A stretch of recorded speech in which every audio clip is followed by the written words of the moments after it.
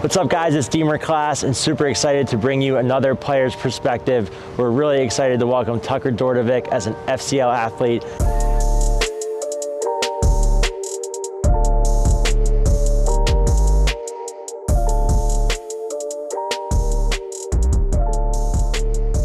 It's been great getting to know Tucker over the past couple years.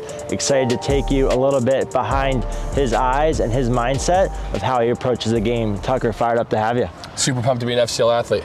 Awesome. So, Tucker, the biggest thing I think that when kids watch you play, you're explosive, you're dynamic. Talk us a little bit about your dodging mindset and how you attack your defender. Of course. So when I first, line up my defender, square him up, or whatever it is, I want to make sure I can turn his hips, right? I want to get into a position myself where I can get him to open his hips and he has to run alongside of me, or hopefully I beat him and he's running behind me. But obviously that doesn't always happen. So really what I do is I like to, use a lot of change in direction when I dodge. So if I'm, setting up here on Coach Deemer, as I make my move, here, if it's a pull, I might try to get him to open up one way. So as we talked about earlier, I might dodge hard this way.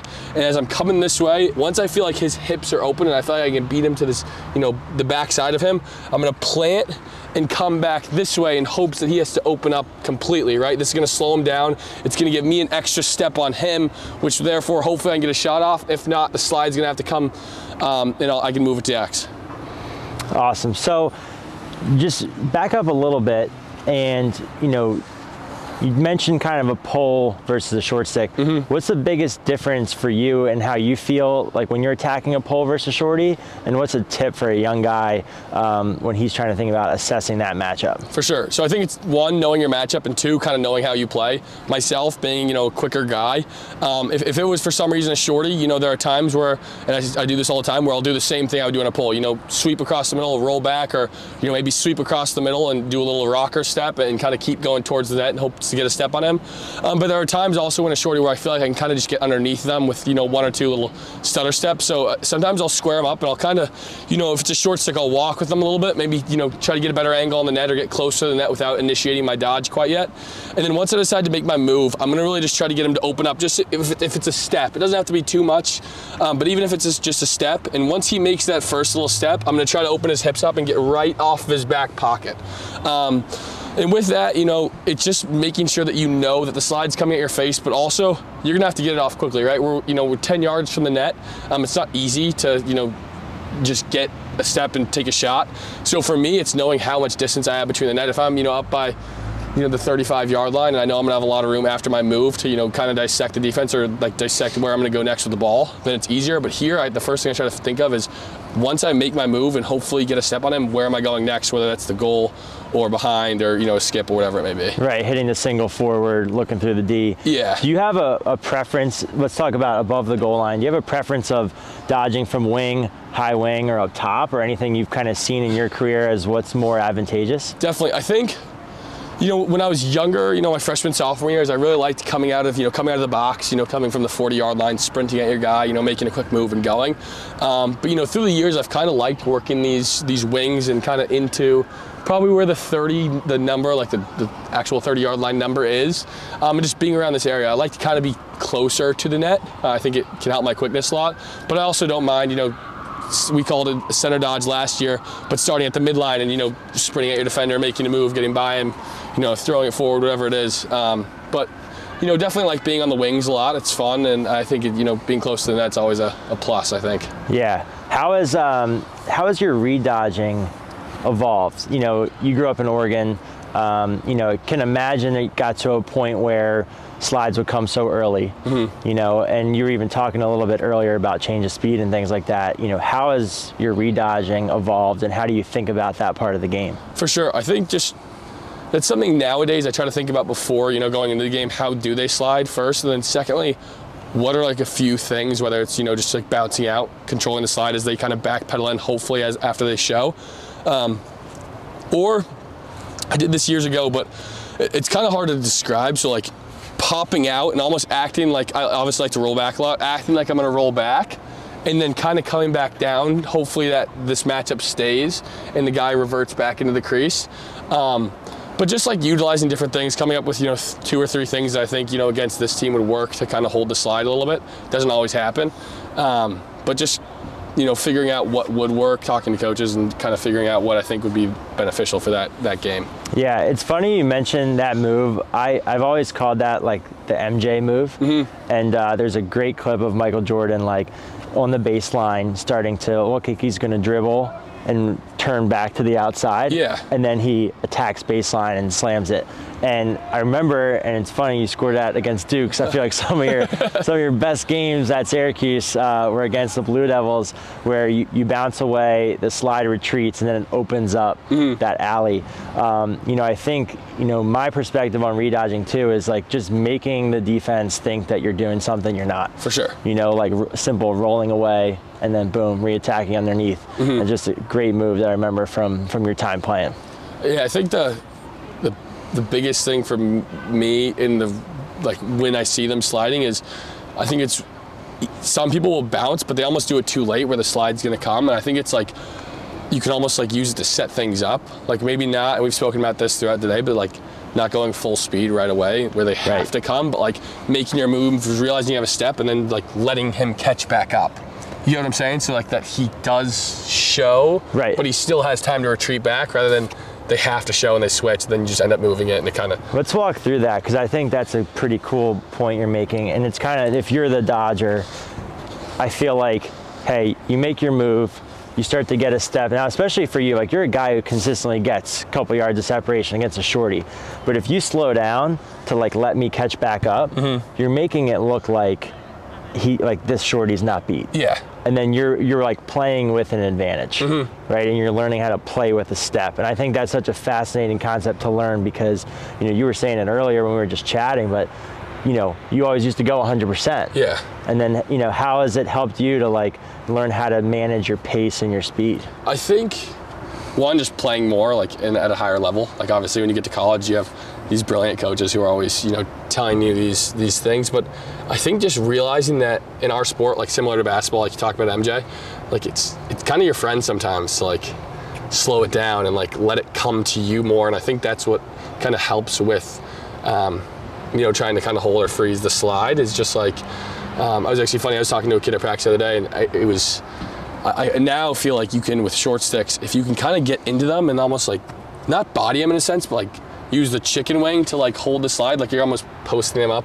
on the wing, that you can figure out when the slide's gonna come by like keep like kind of pushing them in towards the teeth of defense. But like, I don't know, it's just like kind of the feel and like figuring stuff out. Like, you know, 5th year in college and I like just thought of that.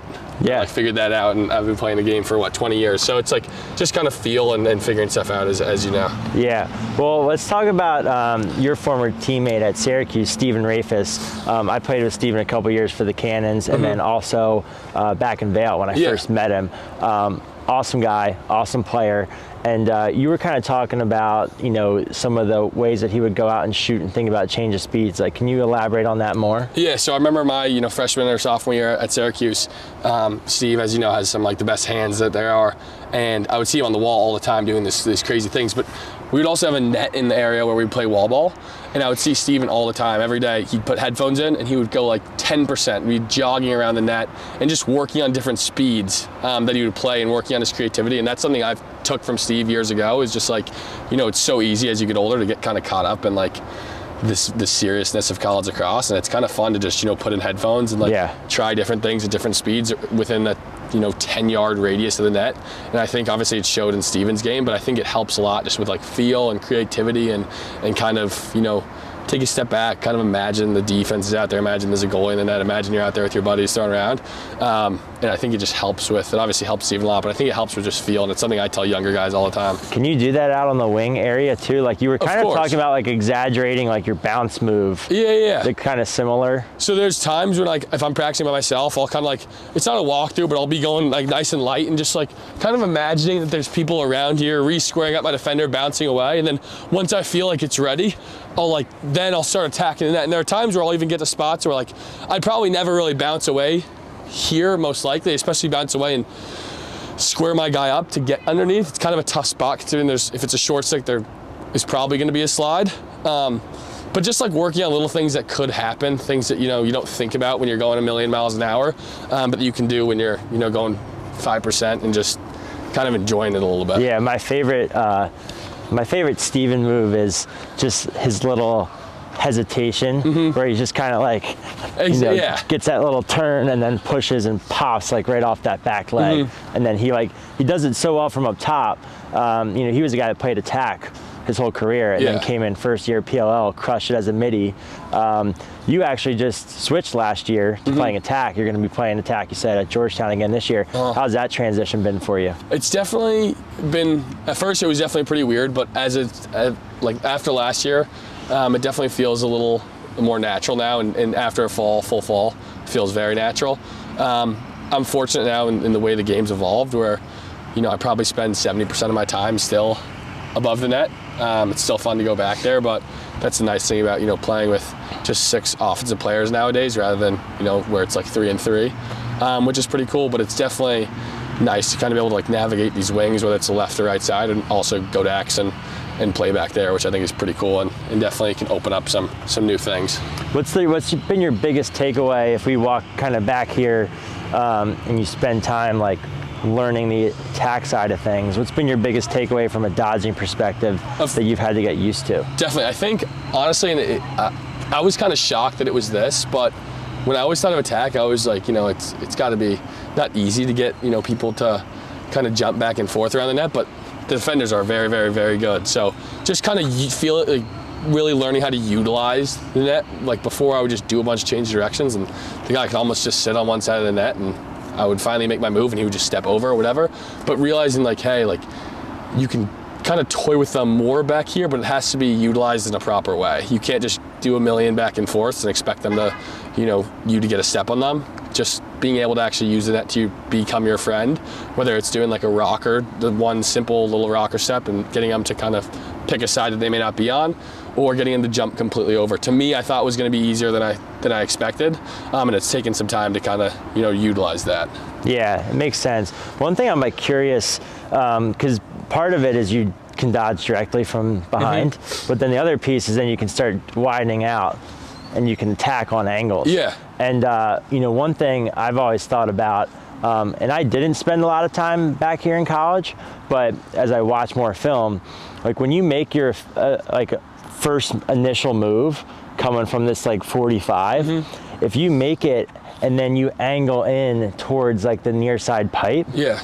So if you hop on D here, you then like can set up this guy right now into the back of the net, because you can pop off now, and now you're running him parallel with that. Yeah. Versus if you just make your move and you run towards X, he can run through the back of the crease. And it's just like learning and understanding that angle play. Of course, and those little things is like what like last year in the fall, I probably would have just made my move and ran and expected him, but then to jump over or whatever, and he's just 2 yards above the net. Whereas now it's like little things like that. And even like sometimes since I do play behind, there's times where like maybe I'll just get a switch onto the LSM, and I'll have the LSM back here, and obviously they're very, very good, but they're not used to playing back here anymore. And so for me, kind of similar to what you just said, is I'll try to get them, I'll take a couple steps this way, and once I get to here, there's times now where I'll try to get almost like S-dodge them and get back underneath so they're on my back and their sticks comes this way. And then I'm just looking straight up the field, which is something, a year ago I probably wouldn't have done, but now after like getting to play the position a little bit more, feels more comfortable, and I can feel like I can set up guys a little bit better. Yeah, no, I love that. And I think like, for your game too, you have the sharp change of direction, you have like the straight line speed to like attack. So it's just, like you said, learning the angles, understanding, and then, so much of it's matchup dependent. Like how much do you think about like when you're preparing for a team, like the guys you might be going against? Does that factor in for you, or is it sometimes just focusing on playing your own game? For me, I've never been, I've never been one to kind of, obviously I'll look at, who my defender may be, but most of the time it's more just being like, what can I do to benefit my team this week? I think it's really easy to get caught up in matches, and being in college, no matter who you're going against week to week, they're probably going to be a pretty good defender. And so I've kind of tried to stay away from, really analyzing who it might be, because you never know what's going to happen too when you get to the game. It could be a totally different matchup, and you prepared all week for one kid and it ends up being a different kid.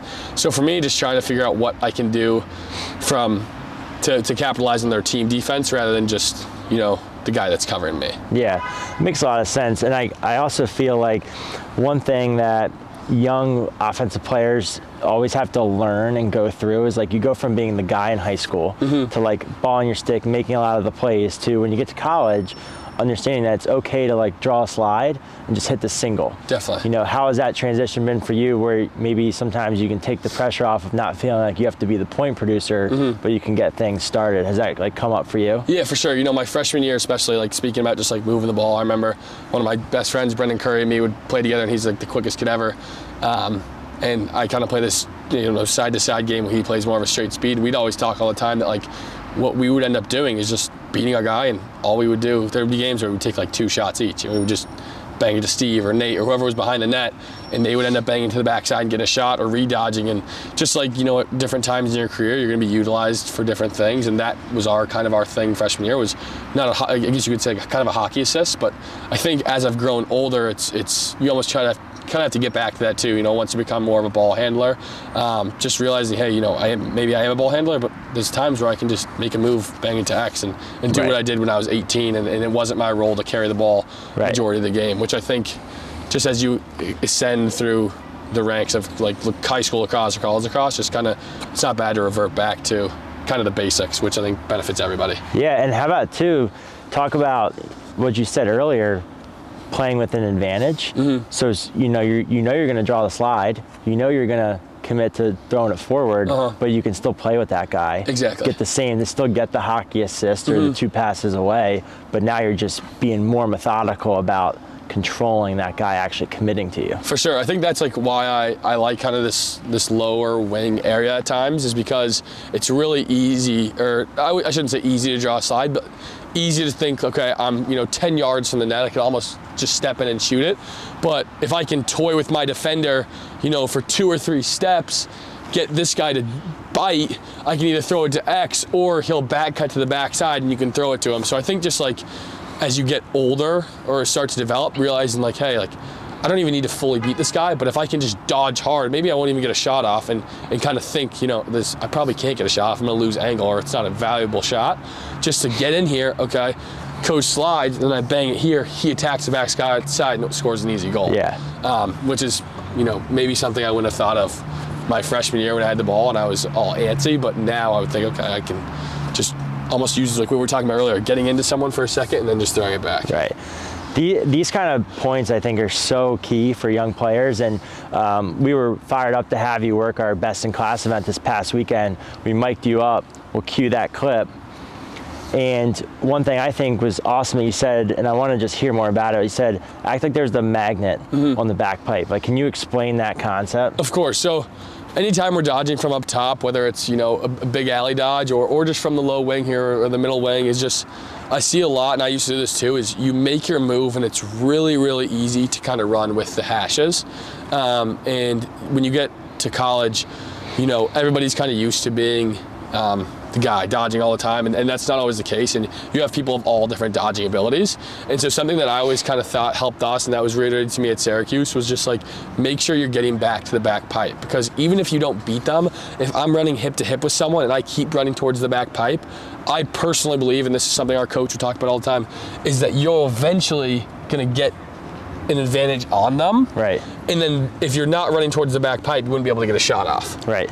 So yes. I use the back pipe as a kind of an exaggeration for young guys, but just making sure you're getting towards the goal. Yeah, I mean, it's a good one too. And also the magnet piece, like that gravity of pulling you. And if we're over here, like just to even visualize it more, like if I'm on you and you're going right down the hashes, that hedge on goal line doesn't need to respect you. Exactly. Those goalies are going to make that save. Now, look, you've scored some pretty nice low angle shots, but like we talk about over time, like working for the best ones, you know, and for the team, it's like if you commit to leaning in, you're just going to be more likely to create. Exactly. And I just think that's a great point. And so when you had that pointer for the younger guys, because we had a talented group, I'm like, even a simple thing like that makes a huge difference. For sure. And that's even like, you see like some Canadians, like we had Canadians on our team who maybe weren't the best dodgers, but they were so good at using their body that like little things like that, like they could catch the ball like 7 yards and just like be able to use their body and lean into them and get to the backside pipe, and they would score with ease because obviously their hands are so good and they just can control themselves so well. Right. But like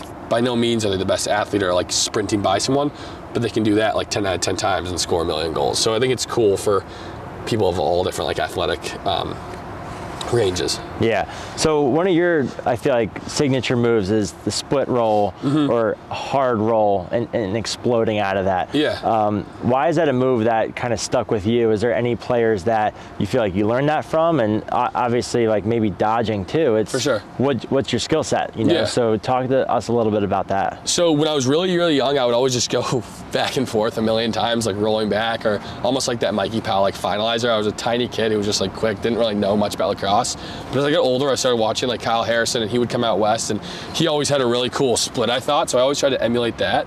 And when I was younger, I didn't have much of a left hand, so I would always try to split and then I wanted to get back to my right hand. So as they opened up, I would try to find a spot where I could just completely stop, roll back, and if I was, maybe if I was here, I'd end up just shooting a step down.